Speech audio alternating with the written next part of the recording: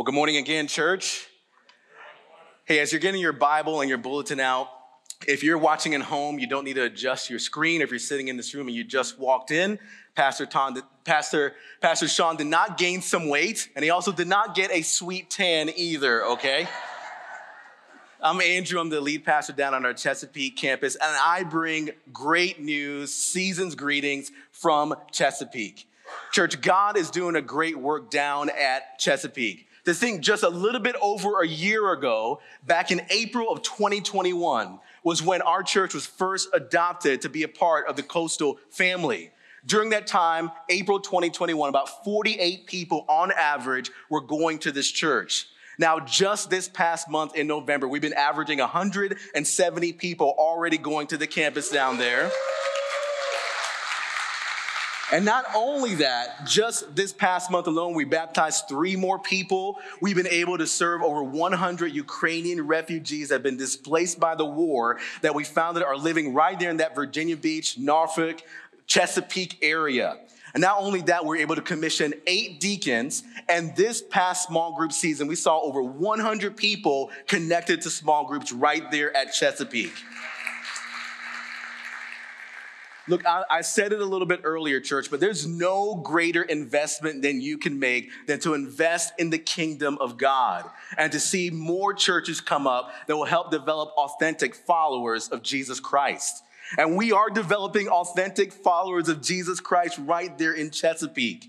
And let me just tell you, let me just remind you, what's happening across all of our churches in Coastal is so rare.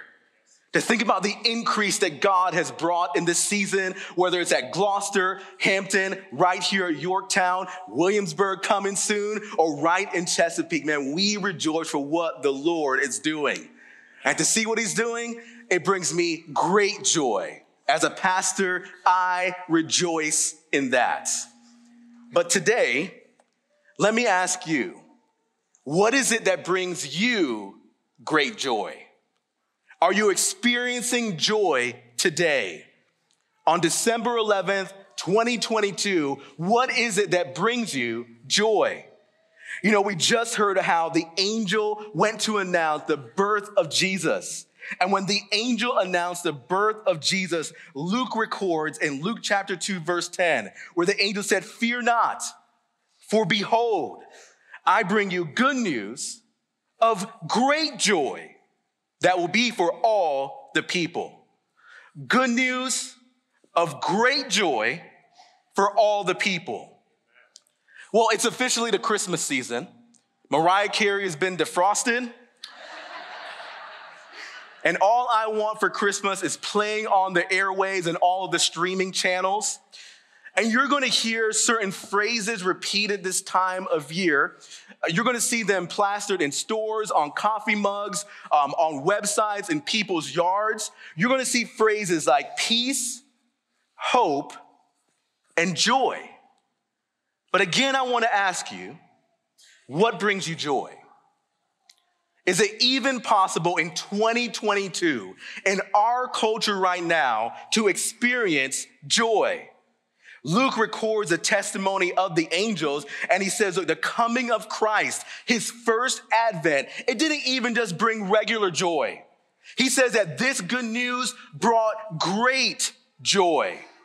In fact, today, if you look at your bulletin, we're going to be in John chapter 15, and Jesus even said, look, these things I've spoken to you, that my joy may be in you, and that your joy may be full.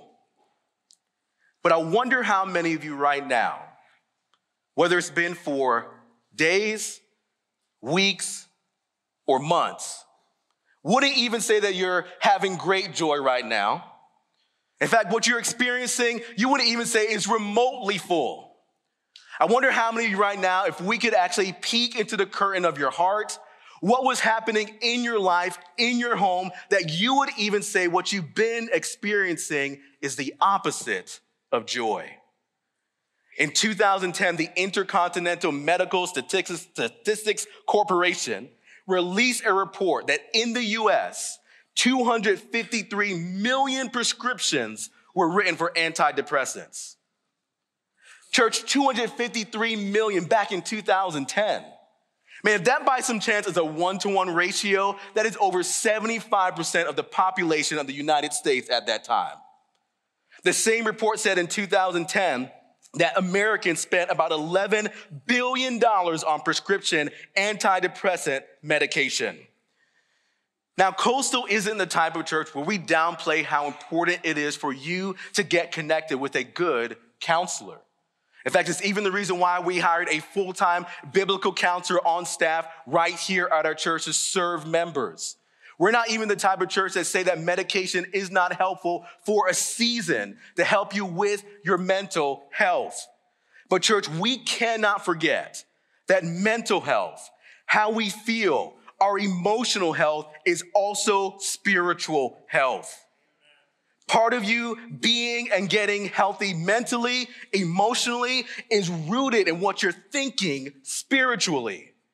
The type of joy that is available to you to this day, on this day, in this season, it isn't some type of Ned Flanders type of joy. It isn't even the type of joy that maybe a televangelist offers on TV, but it's a type of joy that is opposite of what the world offers. It's the type of joy that the coming of Jesus would bring, that would bring great joy for anyone who would believe in him. In fact, the writer of the Christmas song, O Holy Night, wrote that in that song, the coming of Jesus helps a weary world rejoice. And the fact that there is this second coming of Christ that is coming again, it brings the type of joy that he wants to give you to the full. So even if what you've been feeling for the past few weeks or months or even years is the opposite of joy, you can take a step today. You can take a step today to live a life that is marked by joy. You can live a life that is marked by great joy that is for you. But there are some conditions. I'm going to read John chapter 15, starting in verse 9 today. I'm going to read the whole passage. I'm going to take some time and pray. And then I want to share with you 3 steps that you can take today to begin to experience this joy to the full that Jesus talks about in this passage. John chapter 15, starting in verse 9. Jesus is speaking, and he says, as the Father has loved me, so have I loved you. Abide in my love. He says, if you keep my commandments, you will abide in my love, just as I have kept my Father's commandments and abide in his love. These things I have spoken to you, that my joy may be in you, and that your joy may be full. This is my commandment, that you love one another as I have loved you. Greater love has no one than this, than someone laid down his life for his friends. You are my friends if you do what I command you. No longer do I call you servants, for the servant does not know what the master is doing, but I have called you friends. For all that I've heard from my Father, I have made known to you. You did not choose me, but I chose you and appointed you, that you should go and bear fruit, and that your fruit should abide. So whatever you ask the Father in my name, he may give it to you. These things, Jesus said, I command you, so that you will love one another. Let's pray together. Father God, your word is so good.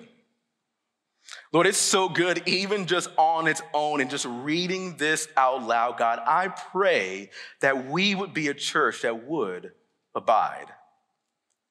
The joy that you give, the joy that's available, God, it's not the way that the world gives it. It's not even remotely close, Lord, to what the world offers. I pray, God, that that would be the joy that we would seek. I pray, Lord, that this joy that you're talking about to the full would mark our lives. Lord, it would change our lives. Again, Lord, no matter what we've been feeling, whether it's been for weeks or months or years, help us, Lord, not to believe the lie that joy is not available to us. Because Jesus coming, it brings great joy.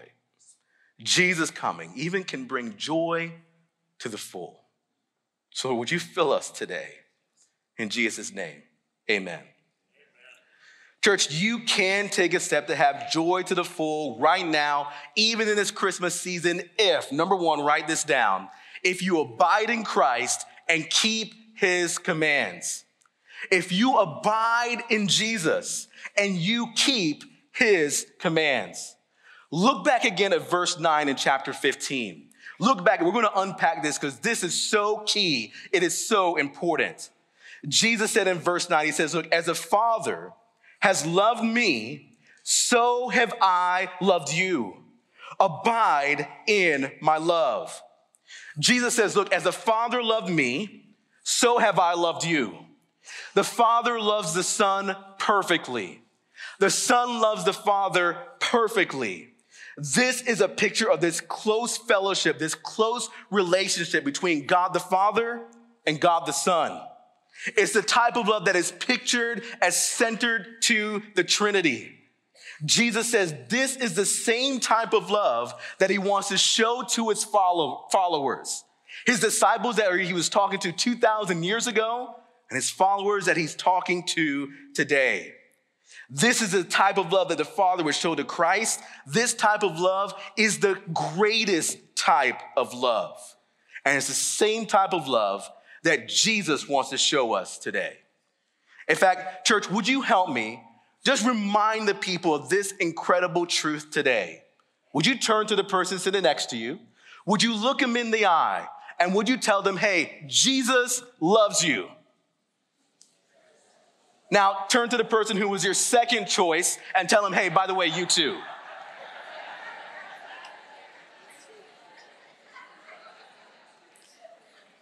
Can I just remind you of something today?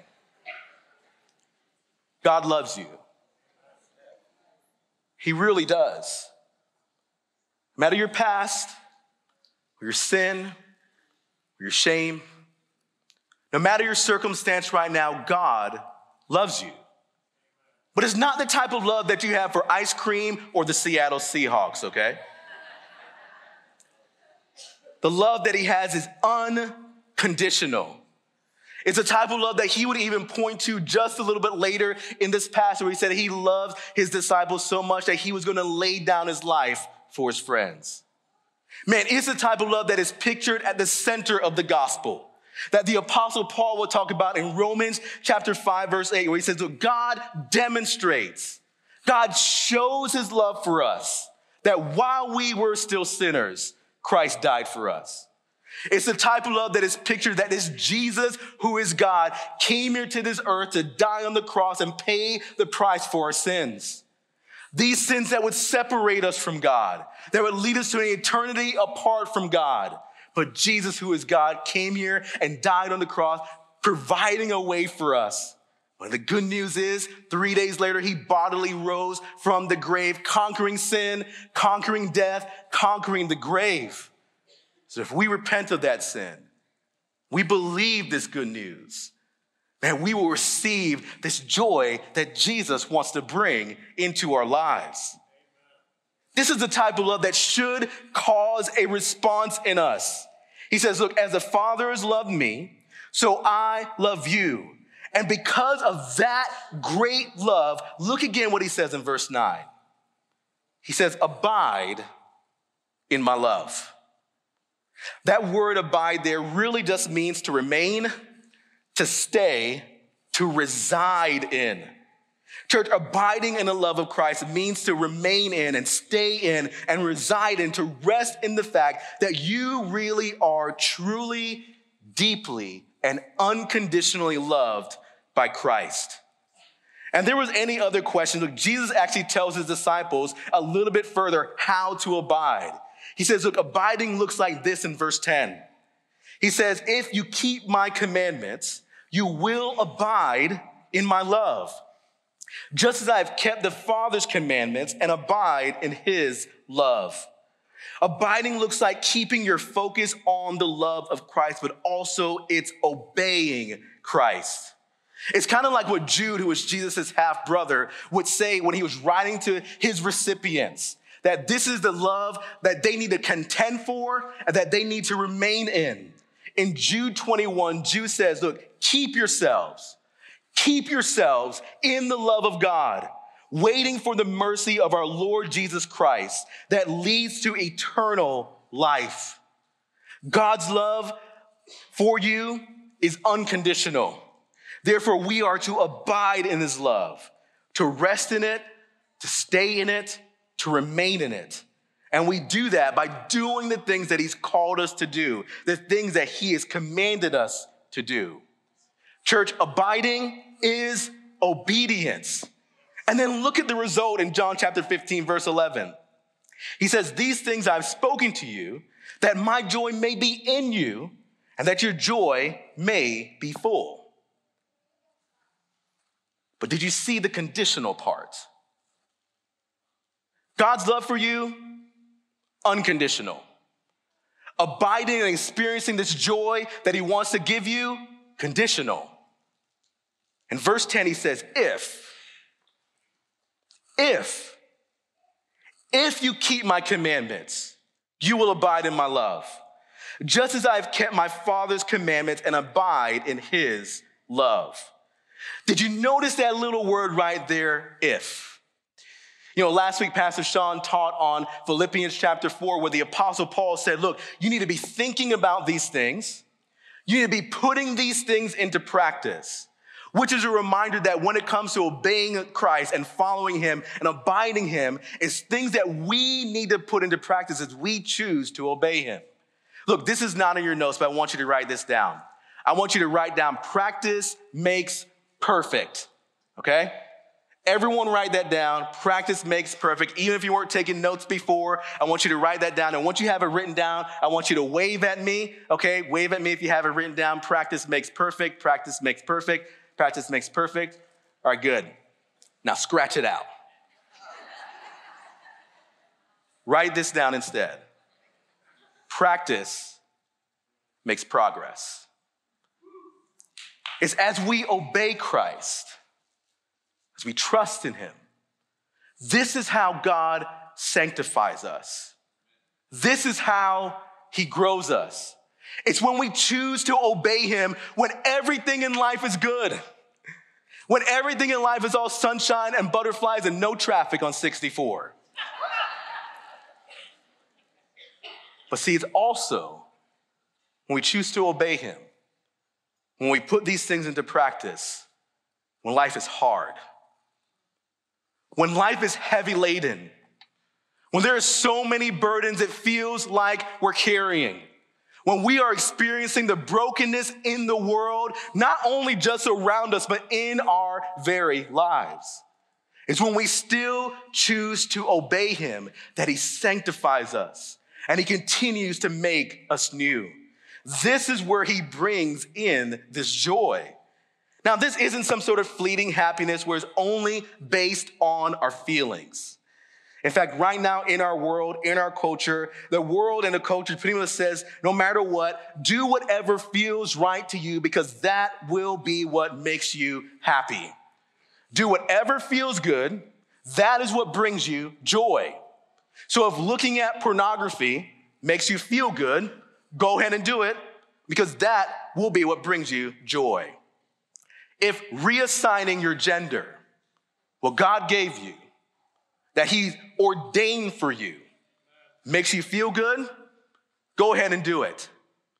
If overeating and indulging during the Christmas season, because it makes you feel good, even though there's a pain you're trying to hide or a sin you're not trying to deal with, because it makes you feel good, go ahead and do it. The world says whatever feels good, go ahead and do it. Church, following our emotions and feelings like that are only leading to more brokenness in us and around us. Church, our emotions are God-given. In fact, they can be very great companions. Our emotions can even help reflect the heart of Christ and the heart of God. And our emotions, yes, they can be a blessing from the Lord, but they make a terrible leader and a horrible Lord.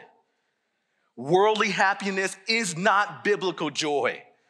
But the type of joy that Jesus is talking about here in this passage, look, this isn't based on looking further inside of ourselves, but it's based on looking at Christ. In fact, the word full there, it actually even means to bring to completion. This joy that Jesus wants to give you, this is a joy that will help you be completed in this life. In fact, the word joy there in the original language is the word kara, and it simply means to be glad, a state of rejoicing, and a state of happiness. Man, doctor, pastor, theologian Tony Evans, he says it this way. He says, joy is internal stability in spite of our external circumstances because of the knowing that God is in control. It's settled assurance and quiet confidence in God's sovereignty. Church, abiding in the Lord brings joy if you keep his commands. You can have joy to the full if you abide, if you remain in, if you stay in the love of God and keep his commands. But then Jesus gives two more very practical ways that you can abide, that you can experience this joy that completes you, that he wants to give to you no matter what's happening around you. Write this down, number 2, okay? You can experience this joy to the full if you love your community and keep his commands. If you love your community and you keep his commands. Look again what Jesus says in verse 12. He says, this is my commandment, that you love one another as I have loved you. Greater love has no one than this, than someone lay down his life for his friends. He says, you are my friends if you do what I command.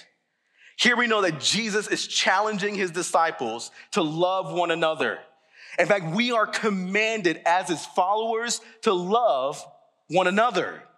Have you ever thought about why in the world Jesus had to command his disciples to love one another? It's because loving people isn't primarily a matter of feeling, it's a matter of will. It's a matter of letting the Lord lead you. And Yorktown, can I be honest with you today? Sometimes I don't like people.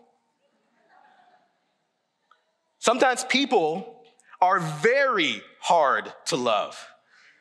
Sometimes it's not even just everyone out there. Sometimes it's even my own children in my household.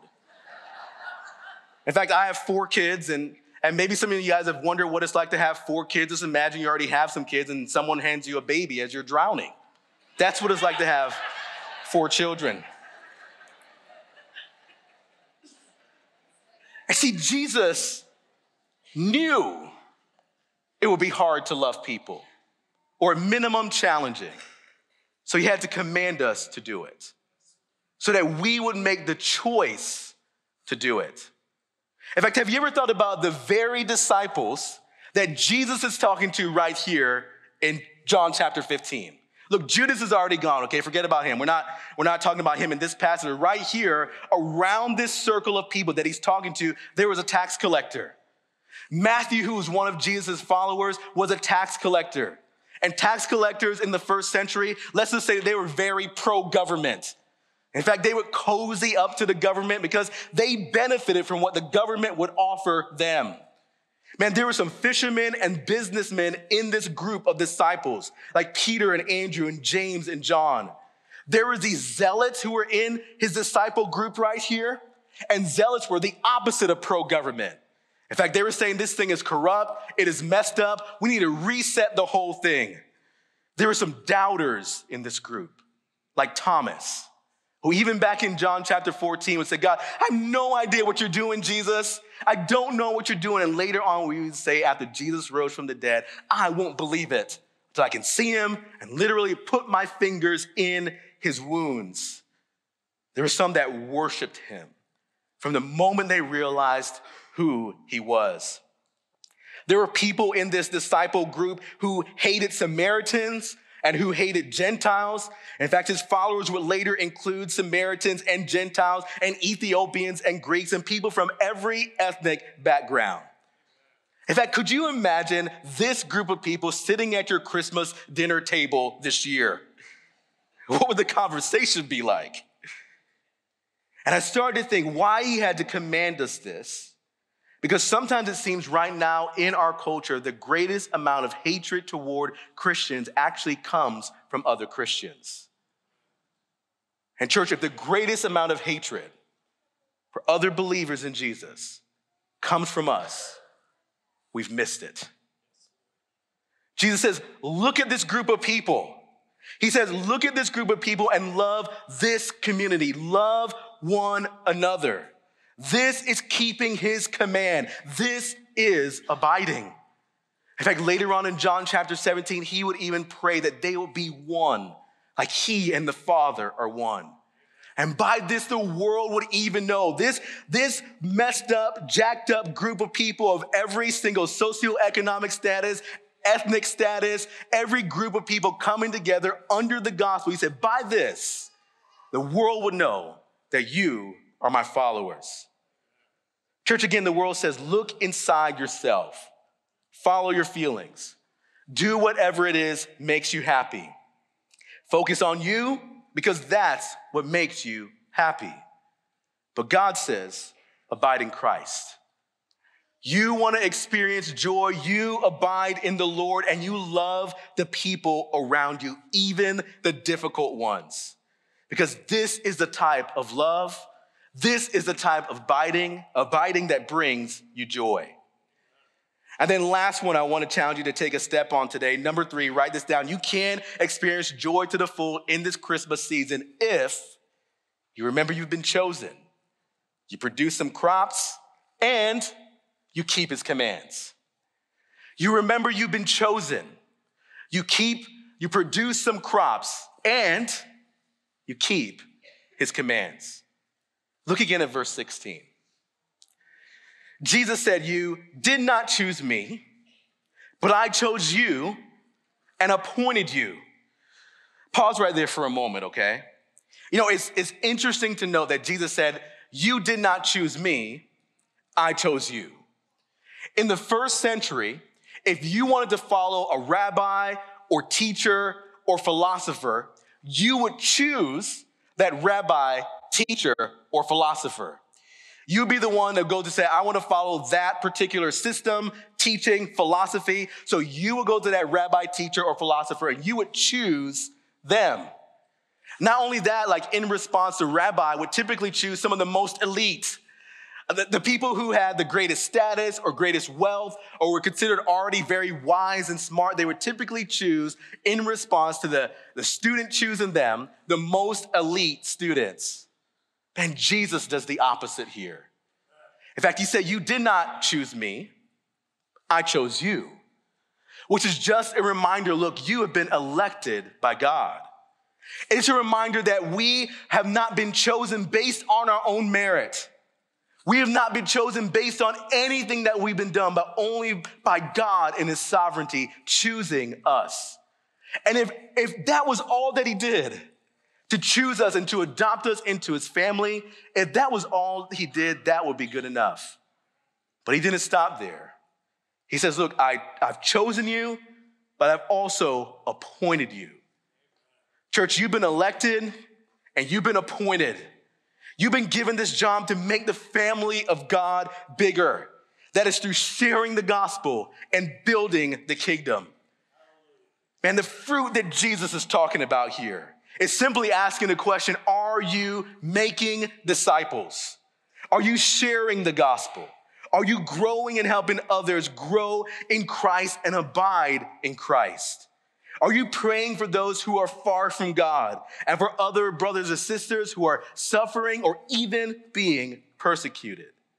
He says, you did not choose me, but I chose you and appointed you, that you should go and bear fruit, and that your fruit should abide, so that whatever you ask in the Father's name, he may give it to you. Church, how your prayers are even answered are connected to how you're abiding and the fruit that you're producing.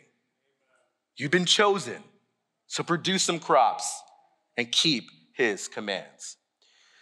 I thought I would close out this sermon today by simply asking you some agricultural, some gardening questions, and just keeping with the theme that Jesus has here and abiding in him and how this is to produce much fruit. So I thought I would ask you 3 questions to see what your crops look like in this season.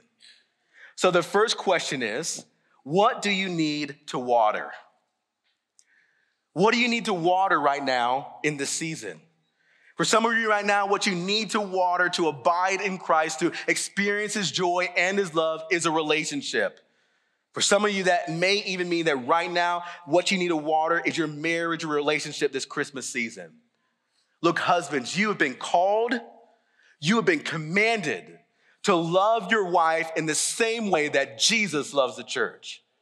As the Father has loved me, Jesus said, so I love you. He even said that he was going to lay down his life for his friends.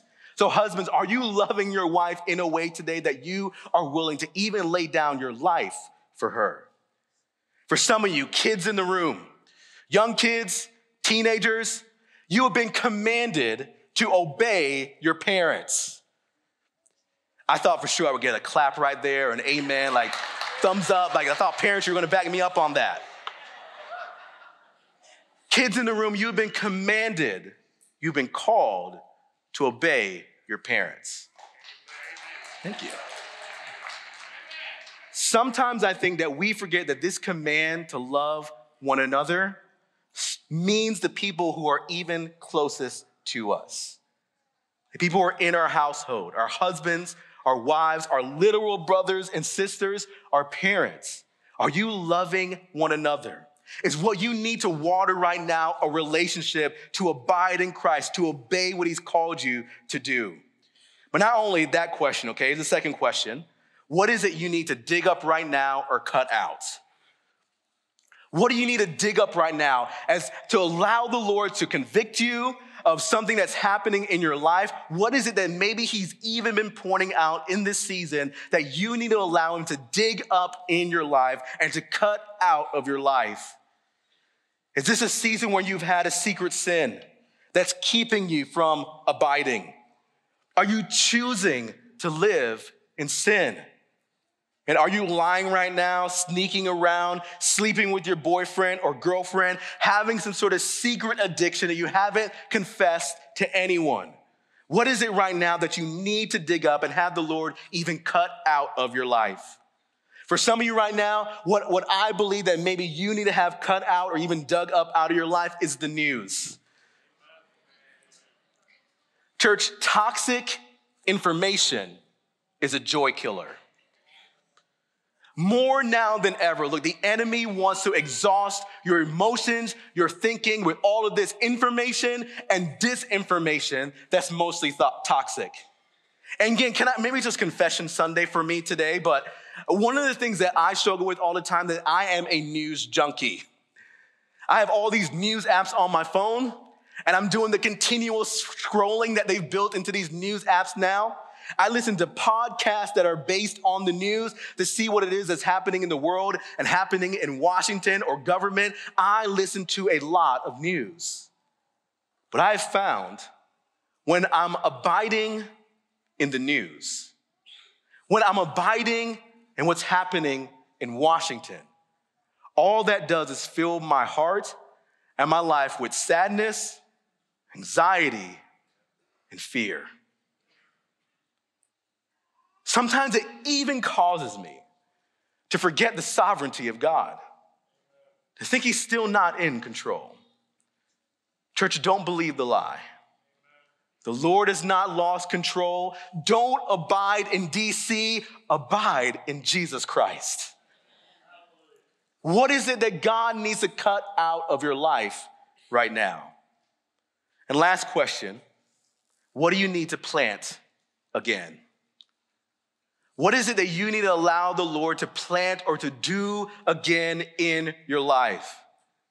You know, it's so interesting to note that John is writing this after the resurrection. He's writing this after Jesus rose from the dead and even ascended to heaven. In fact, most Bible scholars and historians believe that the Gospel of John was probably written somewhere around 80 to 90 AD, about 50 years after Jesus rose from the dead. And as I was reading this and preparing for this message, I started to think, I wonder how many times in that 50 years, after John had experienced all these things with Jesus, saw him raised from the dead, ascend to heaven, and then to go through all these struggles in life, how many times did John hear the words of Jesus repeated in his head? Abide, abide, abide, obey, obey, obey, love one another, love one another. How many times, church, do we have to hear the same things over and over and over again before it settles in our mind and the truth settles in our heart? But see, the good news is practice makes progress. So there might be something right now that maybe you've taken out of practice that God wants you to put it back into your life. Maybe it's what Pastor Sean talked about last week, and simply rejoicing in the Lord always and making the choice to rejoice. No matter your circumstance, no matter what's happening around you, it's easy to believe the lie that God has abandoned you. There is no joy available. But the truth is, he has not left you. He will not abandon you. Whatever it is you're going through, he's going to see you through. So maybe right now what you need to plant again is just making the choice despite your circumstance to rejoice in the Lord always, and again, make the choice to rejoice. Maybe you need to worship again, even in the pain, even in the sorrow. Maybe one of the things you need to do is to actually open up your mouth during the worship service, even if you don't like these songs, but to sing them out loud to bring glory to God, to abide in him. There's something about when you connect your heart to worship that God brings in his joy as you abide.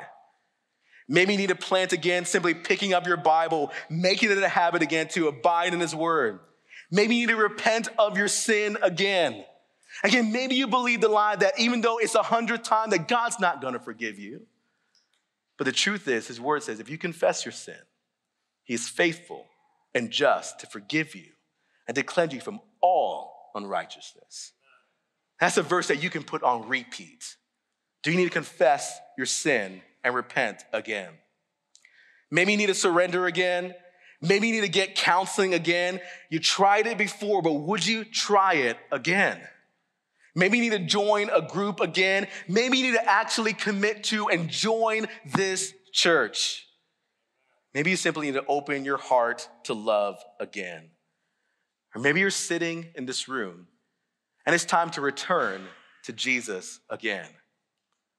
You've wandered far and you don't even know why you decided to tune in online today, to sit in this room today. But he's calling you to abide. Would you obey? Would you go ahead and bow your heads and close your eyes? And I just want to speak to the person who's sitting in this room today. And maybe if you've already trusted Jesus, if he's already the Lord and leader of your life, but maybe right now, as we've been doing some crop examination, maybe there's something right now that you need to water in your life. Maybe there's something right now that you need to allow the Lord to dig up in your life. Or maybe there's something right now that you need to plant again. And if that's you today, if like you've done some crop examination, there's a step that you believe God wants you to take. You need to plant something again. You need to water something again. You need to have him dig out something in your life. Would you just raise your hand up so I can pray for you? Raise it up, and just keep it up for a moment so I can pray for you. Raise it up. And I want you to know, all of you who have your hands up, look, you are not alone in what it is you're going through. The Lord has not abandoned you, but he wants you to abide.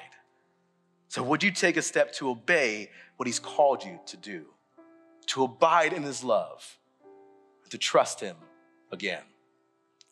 And I want to speak to the person who maybe right now hasn't yet trusted Jesus as the Lord and leader of your life. Maybe you know that you've been trying to fill your life with all these other things to bring you joy, but it's only leading to more brokenness. Look, the first step to abiding is realizing that he's been calling you, that he chose you, that he loves you. And that same grace that Jesus is talking about is available for you right now. So would you surrender your life to him? And if that's you today, you want to trust Jesus to be the Lord and leader of your life, I want you to pray this simple prayer right where you are. Again, these aren't some sort of magical words, but it's just connecting to the fact that he chose you, he loves you, he wants you to be in relationship with him. Right where you are, will you say, Jesus, I want to abide. I repent of my sin. I believe the good news that you are God. You died on the cross for my sin, and you bodily rose from the dead. Jesus, fill me with your joy. And that's you today, and you pray to ask Lord and leader of your life. While everyone says their heads down, their eyes closed, you just raise your hand up, slip it up, and slip it back down so I can pray for you, okay? All right, anyone else? Father God, I just want to thank you, Lord, for your goodness in this season. And again, Lord, sometimes it seems like the world is out of control, but you, Lord, have not lost control. Lord, you call us as a church to abide in you. So I pray, Lord, no matter our circumstance this Christmas season, no matter what's happening around us, God, would you remind us of your truth?